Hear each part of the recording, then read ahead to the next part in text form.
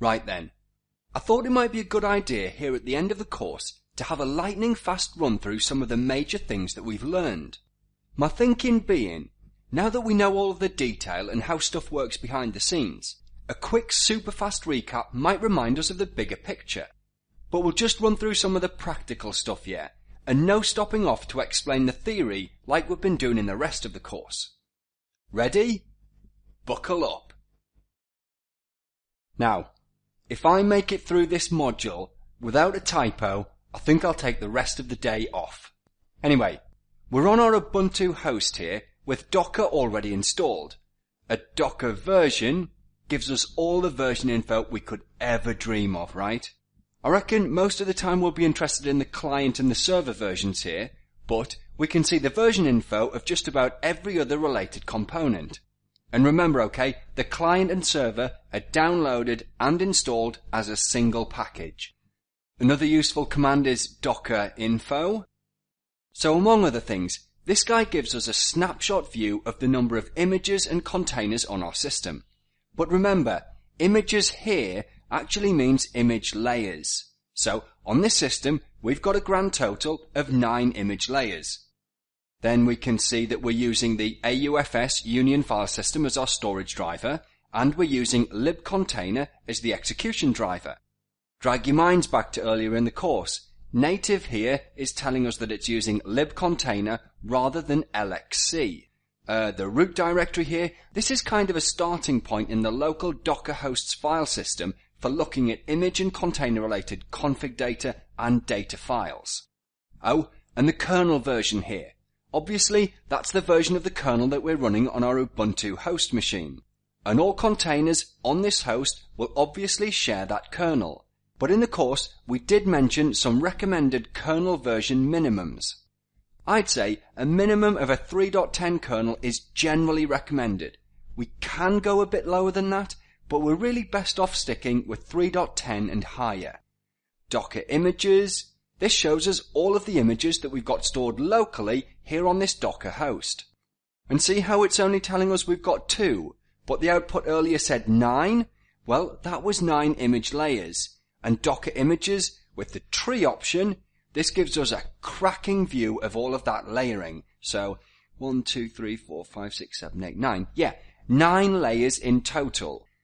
We can see that the Ubuntu 15.04 base image, this has got 1, 2, 3, 4, 5 layers. And then the IMG image that we built on top of the Ubuntu base image, this has got an additional 4 layers, so 9 in total.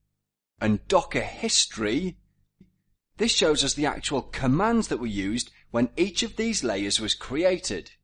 So the top 4 commands here, these are the commands that we put in our Docker file earlier on in the course.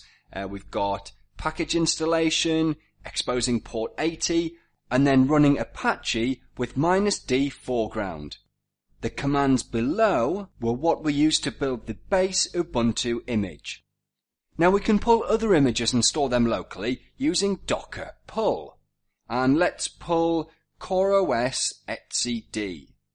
And off that goes. And we can even see the different image layers that it's pulling here. Okay, Docker images again. And there it is. Oh yeah, tags. Right, see how it looks like we've got 2 CoreOS etcd images? Well, if we look in the image ID column, we can actually see that they're both just the same image, just with 2 different tags. And remember as well, we highly recommend specifying tags when we come to build our own images or launch containers. That way, we know exactly what version of an image we're getting. Okay, so far so good. Switching gears to containers, which remember are effectively running instances of images. Well, we've got docker ps to show us currently running containers.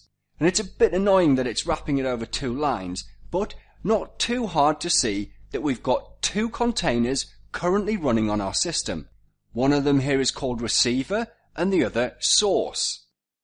We can see the images that each is based on, what process or app each is running, so one's running Bash and the other one Apache. And remember, those are the PID1 processors inside of the containers. And also of interest here, we can see that port 80 is marked as exposed in the IMG image that this container is based off.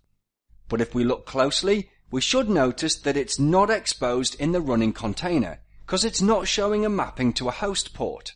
Now, Docker PS on its own just shows us running containers. If we slap -a onto the end, we get to see all containers that have ever run on the system, unless we've explicitly deleted them, right? Remember, containers are persistent. When we stop them, they still exist on the system, just in a stopped state, kinda like virtual machines. And then we can start them back up anytime we want. So if we pick this top one here called web, that's currently stopped. We can do a docker start, give its name, which is web, hit return, and it's up and running. And how fast was that? Stick that in your pipe and smoke it, Mr. Virtual Machine. Anyway, Docker PS again, and there it is running. Oh, nice. This one does have its exposed port mapped through to the Docker host.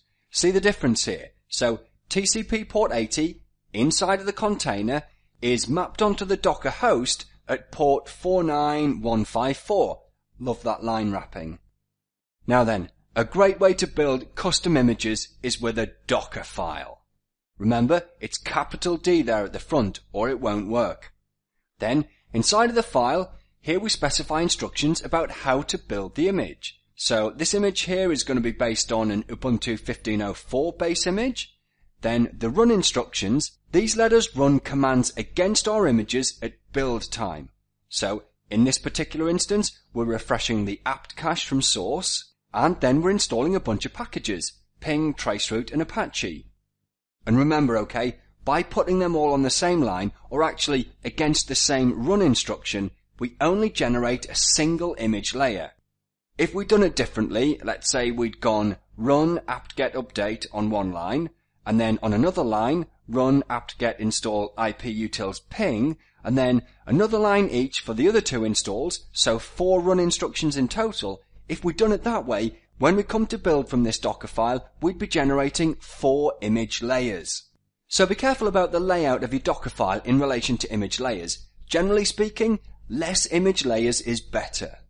Anyway, we're making it possible to expose port 80 to the wider world, and we're using the entry point instruction to specify the default PID1 process to run whenever containers are launched from this image. And finally, we're passing arguments to entry point via the CMD instruction. Magic. Let's go and build a new image from it. So we go docker build, give it a name, recap feels good, and then we give it a period to tell it to use the Docker file in our current directory. And off we go.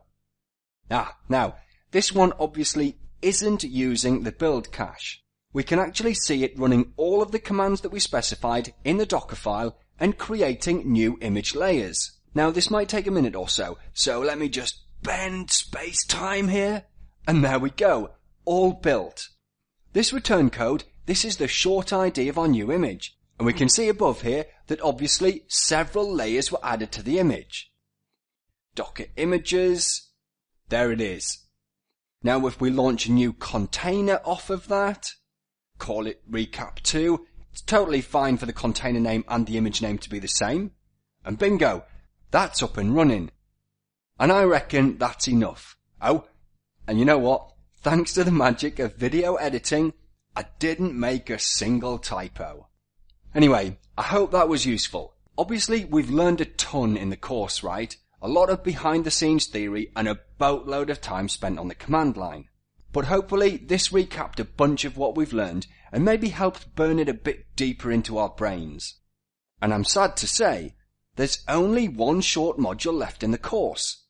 Next up, a quick module where we'll talk about what to do next.